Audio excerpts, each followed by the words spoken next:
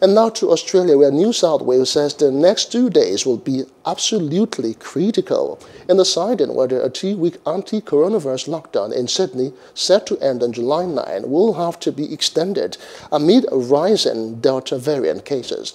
With more than 5 million Sydney residents under strict stay-at-home orders, total infections in the latest outbreak have topped 300. Now, the New South Wales reported 35 locally acquired cases on Monday, marking the biggest daily rise in infections so far this year, recorded 2 days ago. Sydney, the worst affected city in the latest flare-up in infections in Australia, is battling to contain the highly infectious Delta variant. Perth, Brisbane and the northern city of Darwin came out of snap lockdowns over the weekend after officials there deemed the Delta strain there was under control.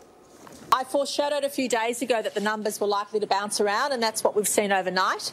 There were 35 cases of community transmission, although 24 of those were in isolation for the entire period. So pleasingly, whilst the numbers have gone up today, pleasingly 24 of those 35 were in isolation for that entire period. The choice of AstraZeneca has had its challenges, and Pfizer supplies haven't been great.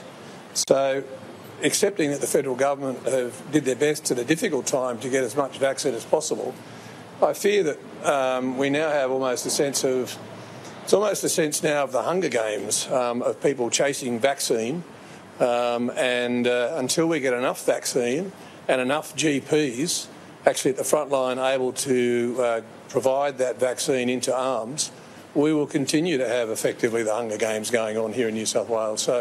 Hello, hope you enjoyed the news. Please do subscribe to our YouTube channel and don't forget to hit the notification button so you get notified about fresh news updates.